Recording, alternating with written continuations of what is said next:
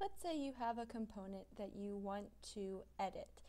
So maybe you have a double crossbar here, but you want to change it to a single popsicle stick. So you want to select the component, and then you want to double click to enter edit mode. Okay, and then you'll select the piece to edit, and when you select that piece, you can see in all the other copies it selects that same piece.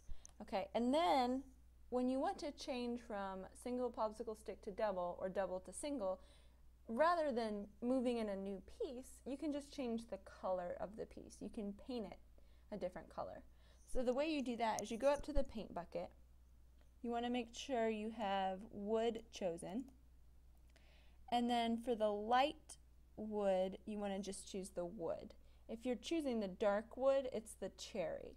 So I'll go ahead and click on the regular light wood, and then I'll go to the piece and I will click on the piece, and you can see it changed all of those pieces to a regular popsicle stick.